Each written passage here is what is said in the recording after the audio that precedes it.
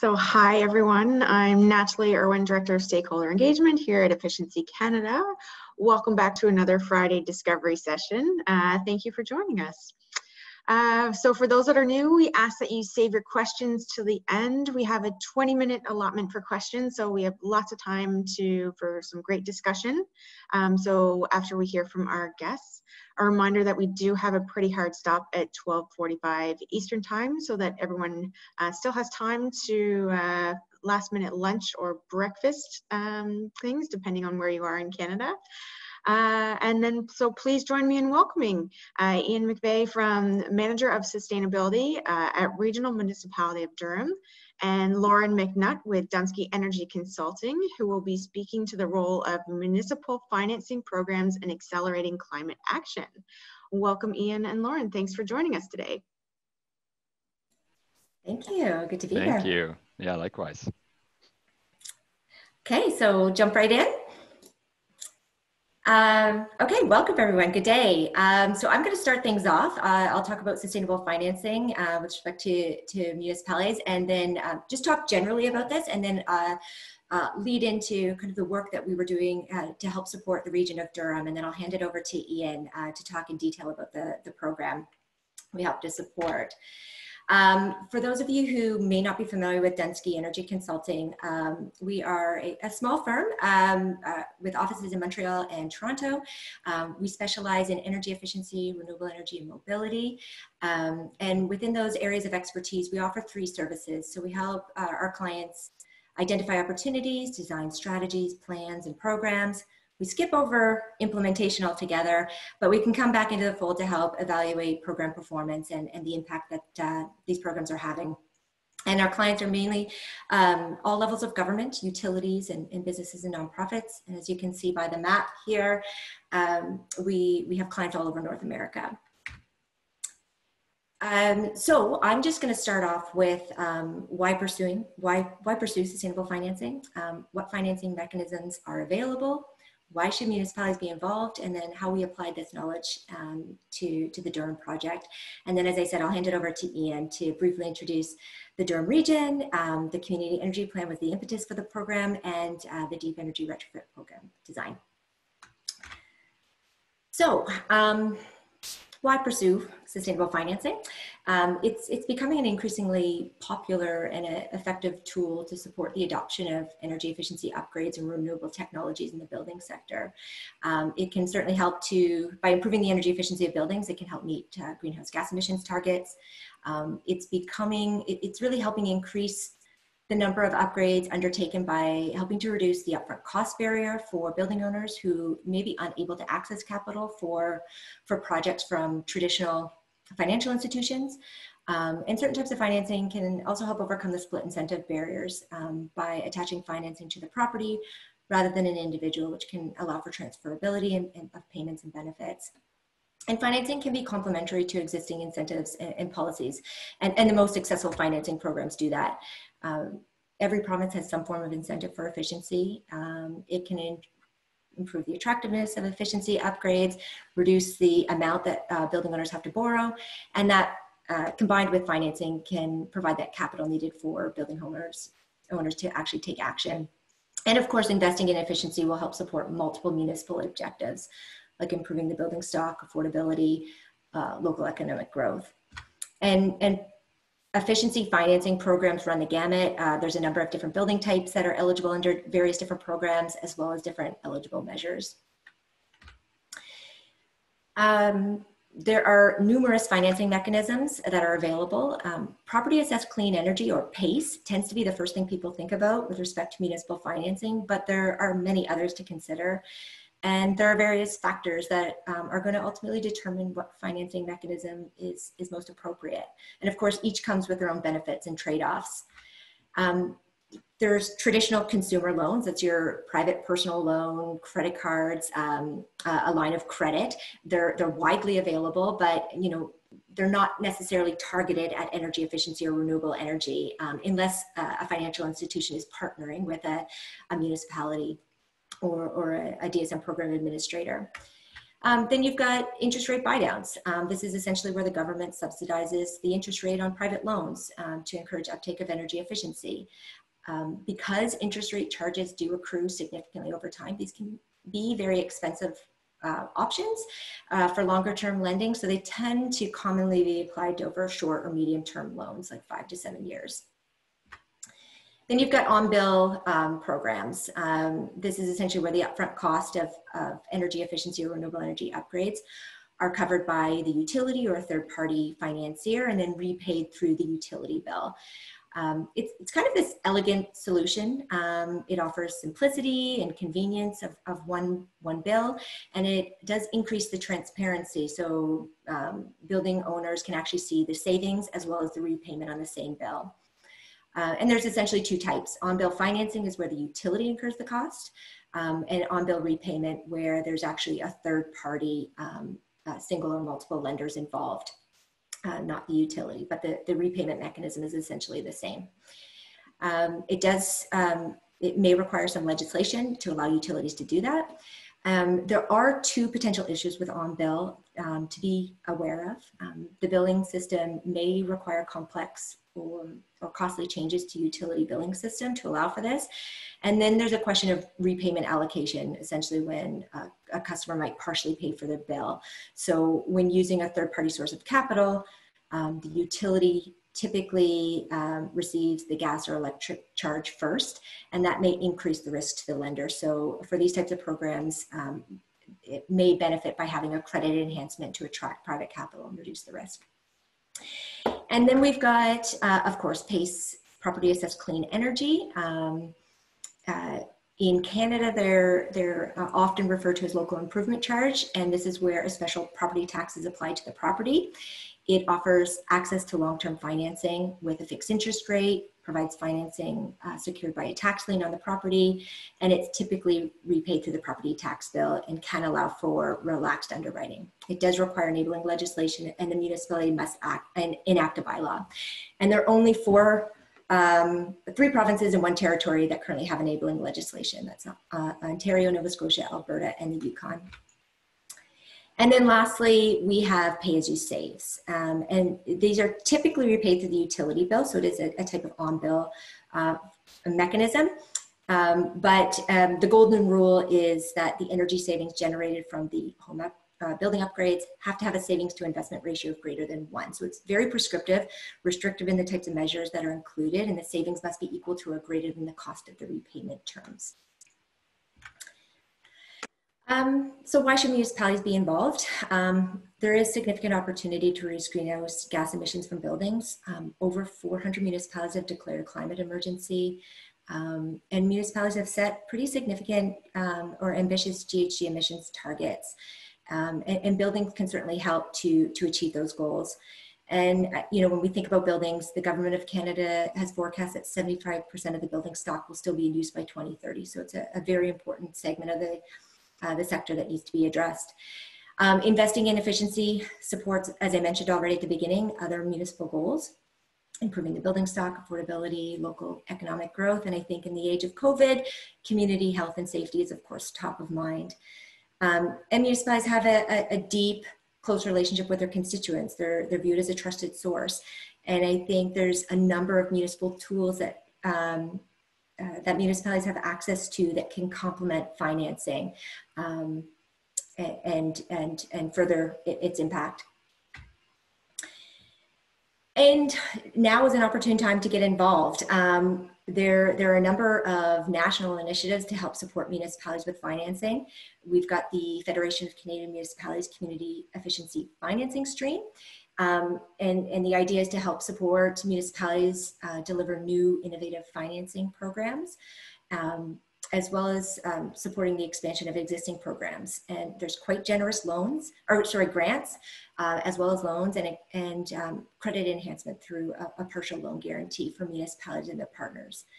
And then we've got the Canada Infrastructure Bank. They just recently announced plans to invest $10 billion in new major infrastructure initiatives, of which $2 billion have been earmarked to invest in large-scale building energy retrofits. And then I'm going to, Ian's going to get into quite a bit of detail, but I'll just give you an overview of how we kind of took all of this information and knowledge around financing and applied it to the Durham project. So this project, we worked with Durham to help support them to design one of their key initiatives in the Durham Community Energy Plan, which is a residential deep energy retrofit program. And the program aims to retrofit 98% of homes by 2050. So it's a pretty ambitious goal. And the Community Energy Plan had actually assumed a local improvement charge would be one of several levers that would be deployed to help homeowners complete retrofits. So we took all of this financing knowledge I gave you a very high level overview of. We modeled and forecasted the adoption and the impacts that would be achieved over a number of different scenarios. We conducted, I would say, very meaningful collaborative engagement. Durham was formed a steering committee, which we engaged throughout the process. We did key industry stakeholder engaged key industry stakeholders, and we helped support homeowner focus groups. And then we applied this best practice in program design. We know financing is one tool, but it is not the only tool. And I think to be most effective, it needs to be integrated into a broader energy efficiency ecosystem. We needed to align with the project goals, program goals, and the processes need to be streamlined for participants. And out of all of that work, what we ultimately found was that an OBR and third-party financing was really a preferred alternative to an LIC, and offer this opportunity to leverage private sector capital. As I mentioned, financing must be integrated into a wider energy efficiency ecosystem. So a full service delivery experience is really needed. So the program is going to include a strong marketing and awareness campaign. It maximizes coordination and collaboration with key market actors and existing programs. And the cornerstone of the program includes this high touch energy coach service that's going to help homeowners throughout the renovation journey. And then it needs to have a long-term approach. So through the homeowner focus groups, we really heard that homeowners prefer a staged approach over 5 to 10 years. Most are not willing or able to take on large retrofits all at once. So throughout the process, homeowners will actually have a home energy roadmap developed to help them stage retrofits so that Durham can ultimately achieve their deep retrofit goal by 2050. And throughout this process, we really wanted to help Durham hopefully be able to access CEF funding. So the application is in, and hopefully take advantage of some of the generous grants and the partial loan guarantee to help offset the risk for financial partners.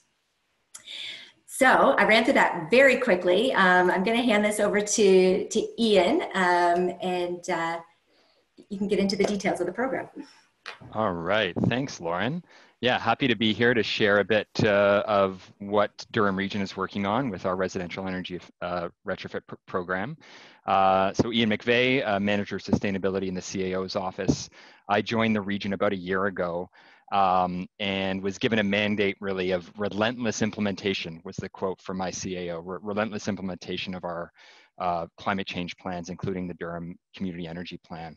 So that's what I've been doing to the extent that I've been able in the year plus that I've been in the role, and really approaching this as sort of a very much from a partnership orientation, working in collaboration with many stakeholders across the region. So I'll just start with a bit of a brief intro to Durham Region. So we are an upper tier. Sorry, I just had a call coming in, which I will decline. Sorry about that. We are an upper tier municipality. We have 8 local area municipalities within our boundaries. I think what's unique about us is one, very much a urban rural context. So we have in the south near Lake Ontario, very much urban industrialized municipalities, and in the north, very much agricultural rural areas. Also very diverse politically. So our MPs, MPPs, municipal councillors span the political spectrum from, NDP, Green to Liberal and Conservative, which I think is, presents unique challenges and opportunities in terms of getting buy-in at the political level for climate action programs. We're also, from a population perspective, currently at about 650,000 people, but expected to grow to over 1 million people by 2041. So a lot of new development is planned within the region, which, as you can imagine, poses some big challenges for us meeting our long-term greenhouse gas emission reduction targets. Back in, I think through 2016 to 2018, before I started, we did an in-depth community-wide energy plan and analysis, which looked at the most cost-effective way to meet our long-term greenhouse gas emission reduction targets. And what you can see here in this chart really is that it's a story of transportation and residential buildings. So the green wedge and the dark blue wedge are the ones that decline most significantly over the coming decades in order for us to meet our targets. This is obviously, I think, quite similar to most municipalities across Ontario and Canada, particularly those that don't have a significantly kind of heavy industrial base. So that's kind of where we're focusing. And when we look at the priority implementation programs that emerged from the Durham Community Energy Plan, that's kind of where you see the focus. So the Durham Green Standard, on the first one, is really looking at new development and how we can encourage above code net zero building. The deep retrofit program, which I'll focus on more in depth in this presentation, as well as others looking at transportation. So I'm not going to go in depth here, but really focus on the deep retrofit program. So we really kicked this process off at the beginning of this year, and I need to say up front that we haven't yet implemented this program. So we're hopeful that we can align the funding to launch this program next year. But we did a whole lot of work in a short time to pull together the stakeholders and rally everyone around the concept that I'm going to share with you here. So we started, as I said, in January 2020, established a program steering committee with representation from our local area municipalities, from our local energy utilities, both on the electric and the gas side, nonprofit organizations, the Atmospheric Fund, which I should mention provided an early stage concept development grant. And we're happy to be supported by Lauren and the Dunsky team, as well as the Sustainable Technology Evaluation Program out of the Toronto Region Conservation Authority. So we established that retrofit steering committee, which was really important to bring the people around the table that we needed to get buy-in for collaborative implementation. So the region, one, as an upper tier municipality and just as a municipality in general, can't do it all on its own. And so working in collaboration with our utility partners was seen as really critical. So the Dunsky team helped us with the market analysis that Lauren spoke about. We had both a quantitative assessment of our residential building stock, to validate the focus on single family homes built in the sort of before 1970 to 2000 basis in terms of the number of dwellings within that time frame. And then we did the qualitative assessment where we interviewed stakeholders, including skilled trades, materials, suppliers. We did the homeowner focus groups, really to try to explore and validate our preliminary theory of change for the program, which then led to the development of our market interventions and program theory of change, which I'll talk more about in the slides that follow, leading to getting stakeholder and council support in the middle of the year, which enabled us to submit our funding application to the Federation of Canadian Municipalities in about the middle of the year. And we've been continuing on with some more detailed program implementation planning since then, and I'll talk about some of what that looks like and some of the questions that we're kind of still grappling with as we gear up for that implementation next year.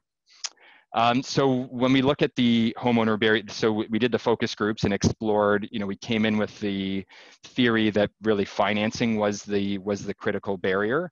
But actually what we heard didn't support that. And so what we heard really was, yes, financing is an issue, but more important is lack of energy literacy and awareness, and just the overall complexity of applying for existing efficiency programs, of working with contractors, aligning rebates, et cetera, et cetera.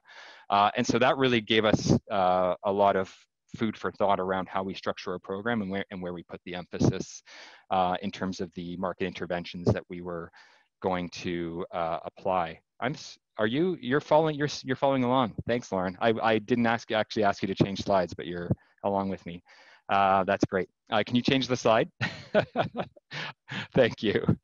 I just assumed, because I was looking at my deck on my own computer and I was hitting slide and I just forgot that I wasn't sharing my screen. So anyways, that happens. So here's our conceptual model. So basically from the financing perspective, what we decided was that we wanted to work with local private sector partners to provide retrofit capital.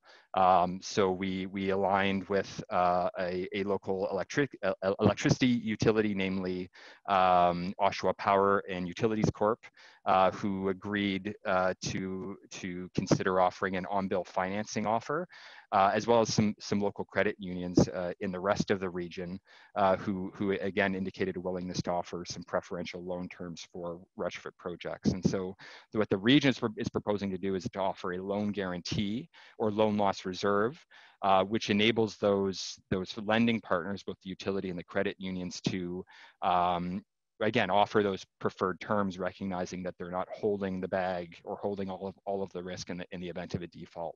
And so by sort of outsourcing the financing to local partners for whom this is their business, that is financing, it enabled the region really to focus on the other barriers that actually emerged as being potentially more significant. And so what we're working on is really trying to design this home energy coach service or home energy concierge service that's going to be established and set up to really support the homeowner throughout the home upgrade process. So we're going to connect them with an EnerGuide auditor, help them review the audit, connect with local trades through partnership with the Durham Region Home Builders Association, connect with our financing partners, and really just try to be that kind of trusted friend partner throughout the whole process, so the homeowner feels like they have an unbiased expert support throughout the whole process of completing a retrofit.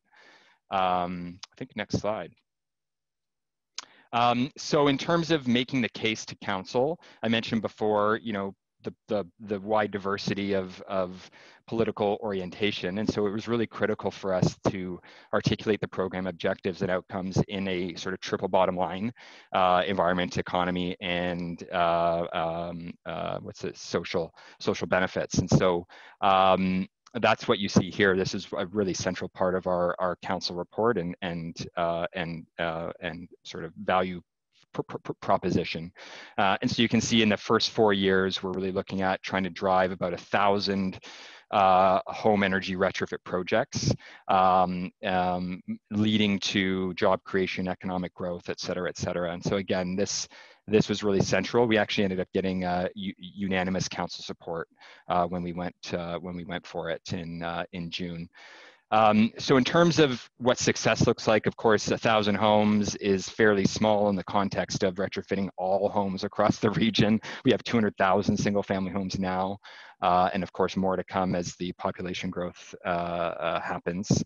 And so success isn't 1,000 homes. Really, success is really putting in place the conditions for market transformation that enable us to scale over the next several decades. So what we're defining success is really creating a pool of qualified home energy performance contractors that can help to deliver these projects over time, bringing in enough capital, both public and private sector capital, to meet demand, and then finally designing a delivery platform that is going to help mobilize homeowner demand. And so we're looking at this delivery platform as being both a digital, data-driven solution, but as well a high-tech kind of piece, but also a high-touch homeowner engagement on the phone or in person, if that is ever possible again, or when that's possible again, to really provide that trusted one-on-one support that an algorithm can't provide. So that's kind of what we're working on now. I think that's really my next, no, I'll go to the next slide, but I'll talk more about that delivery platform a bit later. So in terms of program evolution, I talked about, we're focusing on energy now, but we really want to look over time to expand this into other aspects of home energy improvement from an environmental perspective. So water efficiency, stormwater management, green roofs, but also looking to expand the program into other building sector segments, rental housing, multi-unit residential, and commercial. Next slide, please. As we move forward, I think one of the key questions that is really today, over the past little while, that we've been grappling with is what this home energy coach platform looks like, and what's the appropriate balance between this algorithmic, is that a word, data-driven, machine learning kind of approach versus more of a on-the-ground, high-touch, on the phone, at farmers markets, that whole kind of local flavor that I think is really important for people. So what's the right balance? And recognizing we have limited resources, how do we structure say an RFP in a way that's going to get us the appropriate balance of these two? That's a question I don't have the answer for. Lauren, myself, and the Sustainable Technology Evaluation Program team are trying to work on that right now. Social equity and inclusion, I must admit, is a little bit of a gap in our program design at this point. We are focused on owner-occupied single-family homes, so you own a home, you tend to be a bit more wealthy. But also from the supply side, we recognize that skilled trades, there are real barriers to accessing that career path, both from a racial equity, but also a gender equity perspective. And so I think this is something that I recognize as a gap. And I think as we evolve the program over time, we'll need to think about how we evolve it in a way that's actually recognizing some of these important issues. So thoughts or questions on that would be, I'd be happy to hear them and discuss that. And then the longer term program sustainability. So assuming we are successful with FCM's community efficiency financing, which of course is not guaranteed, that's a four-year grant. And so how do we, and recognizing we have a 2050 ambition, how do we sustain this program over time? I have some theories around that, around delivering value to utilities, around delivering value to the skilled trades, and perhaps trying to monetize some of that value to support the program platform over time. But that's not figured out yet. So we're looking to launch and demonstrate the value and bring others alongside to iterate the program over time. I think that's all I got. I don't know how long I was, sorry. But hope that was valuable and interesting, and I'll look forward to the questions and discussion. Awesome, thanks so much, Ian and Lauren. That was, I can answer your question of yes, that was definitely valuable and interesting. Okay. There's a lot of information, a lot of details there, so thank you for sharing that. You're welcome, my pleasure. So we're just going to jump into questions here. Just a reminder, there are two ways to ask questions. One is you can type in the Q&A box, which is the bottom of your Zoom screen, and the second way is just to raise your hand in Zoom and I can unmute you to ask your question yourself. The only rule we have is actually the same that we have for all our presenters as well, which is no sales pitches, please, and no statements posed or disguised as questions. So I'm going to jump in. Actually, Ian, you were talking about the role of trades just now, so I just want to jump to this question we have from Tanya here is, what is the role of the building industry, so like trades associations, etc., in supporting these financing programs? So Ian or Lauren can answer that one. Yeah, good question. Lauren, do you want to? Yeah, I can start it maybe. Sure. Well, I mean, trades, I think, play an incredibly important role. Like retrofit contractors are going to be critical. They're the ones that homeowners, I think, pick up the phone when something breaks. They are a resource that they're going to go to when they need to have something installed or upgraded. We've seen in other financing programs, contractors can play a critical role in just extending the marketing and outreach to homeowners, but what they also need is the support and the training that's necessary to do that. California, the Hero PACE program does have issues, but from a uptake perspective, it was very, very successful. And it was because there was this real effort to train and support contractors in helping to essentially close the deal at the kitchen table. And I think maybe when we think about trade associations, collaborating with them, making sure that we use their network to engage contractors, provide the necessary training on the program, and then also making too that these trades are properly skilled, qualified, have the necessary certification to add that trust perspective too for homeowners. Yeah, I think I reiterate that we do see them as an important sales channel, and so the extent that they can sell this as a package that includes financing is going to be helpful to give the homeowner comfort that they're not going to be putting themselves on the line financially.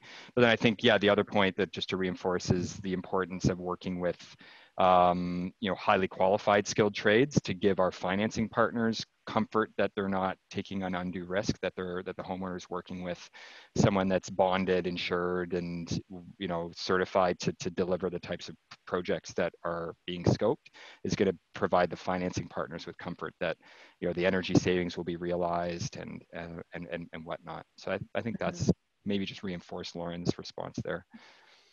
Yeah, and I'll also add to that, like, what can they do in supporting financing programs? I know we work with, like, at Efficiency Canada, we work with a number of organizations or trade associations like HRAI, Sustainable Buildings Canada, ASHRAE, and just giving feedback to government and policymakers who are the ones that are making the decisions on if the what the financing program is, if it's going to exist or going to continue or be created. So that's a big piece that they have to play in supporting that exists, just talking to their elected officials on that, saying that, yeah, this does matter to our industry. So that's a role that they play as well. A question here from Krim is, should financing programs optimize for greenhouse gas savings or energy bill savings? And just a statement, or his thoughts on that is, if households are to take on debt against future savings, greenhouse gas optimization of upgrade may do little to energy bills, and in some cases increase bills, for example, heat pump and like electrification, which is detrimental to lower income homes. So I can ask the question, so should financing programs optimize greenhouse gas savings or energy bill savings? In your opinion? Well, it's a loaded question. A good one. I mean, we grappled with this too, in the sense we were initially thinking of putting a savings to investment ratio criterion on our financing program to essentially say that the energy savings needed to be equal to the monthly loan payment, so that there was a cash flow. It was a cash flow neutral or positive. But again, here to the point, then that kind of put out a whole bunch of retrofits that were actually more impactful from a GHG savings perspective. So we got rid of that criterion, and instead, what we're proposing to do is actually create some financing incentives for electrification measures to help shift the ROI, I guess. So we're looking at a heat pump cash rebate incentive, which currently isn't available in the Ontario market. We're looking at a rebate for level 2 EV charging infrastructure in the home, which again, isn't currently there. So that's kind of how we're approaching it. I don't know, Lauren, do you want to add to that? No, I think you said it really well. I mean, this was something that we definitely struggled with. The last thing we want to do is increase cost to homeowners. And there's this challenge with trying to focus on greenhouse gas emission reductions. And I think the only thing I would add is I think the intention with the program is likely to, let's start with building envelope measures as well. I think there's definitely going to be a focus on that. But for those who want to take on some of those other fuel switching measures, EVs, there's going to be that added incentive, as Ian already mentioned. So it's a challenge. Yeah. So I guess that's where the staging of retrofits come into. Yeah, that to Lauren's point, that we're looking at thermal envelope really as the priority at first, not so much pushing electrification now, because there's at least in Ontario, it's different in other provinces. It just doesn't make sense. And so the theory is on a 10-year roadmap that, you know, theoretically market prices for electricity and gas are going to change and enable the business case for HVAC conversions over time. But the focus right now, at least the coach, is going to be saying envelope first. Let's work on the envelope first, get it up to speed, and later iterations address some of the other issues. So this kind of leads into the other question. You kind of somewhat answered it, but I just want to ask the question in case you want to add to it, is can you please comment on how HVAC and water heating equipment played into a role of your retrofit activities, and if it did? Yeah, so I mean, we're aligning with Enbridge, and who currently has incentives in the market for higher efficiency gas equipment, and so, you know, we'll be encouraging uptake of those incentives, and then we're also creating our own Durham specific incentives for electrification measures. So I mentioned the heat pump conversions and the EV charging stations. So that's, I don't know, that's maybe not a full response to the question, but that's what we're looking at. All right, I'm just gonna, Dave, I'm gonna allow you to talk here so you can ask your own question if you want to go ahead. Thanks, and congratulations, Ian. It's been great to watch you evolve this program over the last while. You and many others of us have been talking about this stuff for years, so it's great to see someone closer to the start line. Thanks, Dave. You're welcome. Yeah, my question is with regards to the on-bill repayment. I'm really intrigued by you leading with that program because arguably the evidence in Canada is that utilities and nonprofit organizations have been far more successful than municipal LIC programs for home energy retrofits to date. Mm-hmm. So can you elaborate a bit more on like an easy part? Is it both electrical and natural gas utilities, and how will it work if there's a number of measures that cross both those sort of distribution, like the electricity and natural gas divide and building envelope? How will that be consolidated into one bill repayment? Because they may be doing some fuel switching, they may be doing some insulation, they may be doing some furnace upgrades or other equipment upgrades. I understand through one of the gas utilities that they don't really do financing, but they allow a bill repayment for contractors and suppliers. So is there a consolidation of your utility on bill repayment? Yeah, I mean, so Oshawa Power, so in of our 8 local area municipalities, the on-bill financing will be available in Oshawa, with the local credit union financing available in the rest of the region. So yeah, so in Oshawa, it would be one bill repayment through Oshawa Power. There was some legal due diligence or policy analysis that we had to do on this because there is, and Lauren would probably have more of the details closer to her mind, but the OEB rule or the rules around on-bill financing for electric utilities say that they can only finance measures that result in electricity conservation. Yeah. And so we took a more, maybe a liberal view on that in the sense that, you know, thermal envelope measures do indirectly address energy in the sense of, you know, your natural gas, your furnace fan is going to be operating less. You know, yeah, there will be, it's primarily gas savings, but there is an electrical component. And so we did actually get some validation from the Ministry of Energy and the OEB that interpretation was consistent with the regulation as it's written. So that's our justification that we're working with in terms of having the electric utility finance being able to provide financing for what might be traditionally considered gas savings, but it's actually more thermal envelope improvements. Does that answer your question, Dave? Maybe only partly. Yeah, no, that's good enough for now. I'm happy to talk to you more separately. Thanks for and I think another piece of this, if I could add, is that I think there's a big opportunity for utilities outside of financing to look at other ways of mobilizing capital. So we're talking about potentially like equipment leasing arrangements. So like a heat pump lease program where the LDC could do potentially bulk purchasing and be able to lease equipment to homeowners as a potential way of alternative financing. Well, it's not really financing, but it's just an alternative way to get the equipment to market. Mm-hmm. I don't know, Lauren, do you want to add anything that I missed? No, I think it was great. Maybe I misrepresented some things too. So. No, you covered it great. I think it was definitely a concern. We wanted to make sure that homeowners didn't just have to deal with one utility for gas measures, another utility for electric measures. This idea of consolidating and bundling was absolutely critical. So yes, Ian already mentioned it, I'll emphasize it. We got confirmation from OEB that there was the ability to do this. And Dave, you mentioned Enbridge. They do have their open bill access program, but it is largely focused on contractors and not necessarily the energy efficiency type focus. So anyways, we're going to test this with Oshawa and you know, for phase one, and hopefully that one can span that across the region with others. So yeah. So our other main electric utility, Alexicon, is interested in implementing this as well, but is going to take more of a wait and see approach in the initial period to see how the Oshawa's program goes.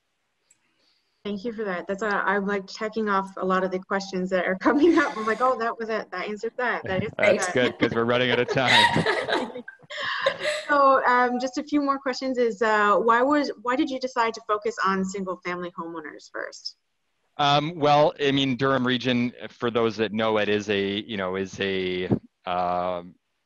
does not have a lot of density, I guess might be the way to put it. So, we have, 70+% of our dwellings are single family homes, 200,000 single family homes across the region. And so from that perspective, that's really why we chose to focus there. And as well, we were really gearing our program to be eligible for the community efficiency financing program, which in its initial iteration is focused on single family home financing programs. So that's maybe two reasons why that was our initial focus. Awesome, thank you. I'm just going to get to one more question just based on the time. So this is from Lori. It is, thanks Lauren and Ian for a great presentation. I'm taking our PACE bylaw to council. So this is from Lori Wynn. On November 3rd. So, and great to know other municipalities are charging ahead with this type of program. Will you be using certified energy advisors for your energy coaches? And will these folks be brought on as staff with Durham, or will you outsource this work? All right, great questions. And congratulations for bringing the PACE bylaw forward. I wonder where you are, Lori. But yeah, interested to see how that goes and wish you success. So so for our energy coach, we are outsourcing it. So we're currently, Alberta, great. So we are planning to hire a third-party service provider to fulfill that energy coach function. And yes, one of the criteria that we're looking at for that service provider would be that they have either on staff or contractual relationships with certified energy advisors. We're not requiring that this coach be the one that delivers the EnerGuide audits. Those audits could be outsourced to other certified energy advisors. But yeah, I think that's the answer. And I think to add, in order to be eligible for the SEF funding too, you do have to have a registered energy advisor perform an EnerGuide evaluation part of the program. Yeah. Important piece to add. So just in the interest of time, I know there are a bunch of questions. Ian has his email on the screen, but if anyone wants to reach out to Lauren as well, feel free to email me and I can connect you with her and the team at Dunsky. I'm happy to do that, as long as it's not everyone. That's my afternoon. So thank you again to Ian and Lauren for presenting and sharing a lot of information and inspiring other municipalities and giving them leverage as well to say, hey, others are doing this. We should do this. Yeah. Really happy to have the opportunity to share the story, and I hope we're successful. So thanks for the invitation. Definitely. Thank you. And I will say that this is going to be recorded and we can post it on our website as well in the future as well to reference. So just thanks again for joining us. Join me next week. Actually, Corey Diamond's going to be hosting next week. And we're going to be joined by the Canadian Green Building Council for a chat on industry leadership on building performance, along with a few panelists who will join during question period. So we actually have a representative from Quadreal, Triovest, and Minto Group. So having these three guests are going to give us insights into a diverse point of view and provide what I expect is going to be a noteworthy discussion period, much like this one was. So again, thanks for joining us and looking forward to seeing everyone next week. Enjoy your weekend.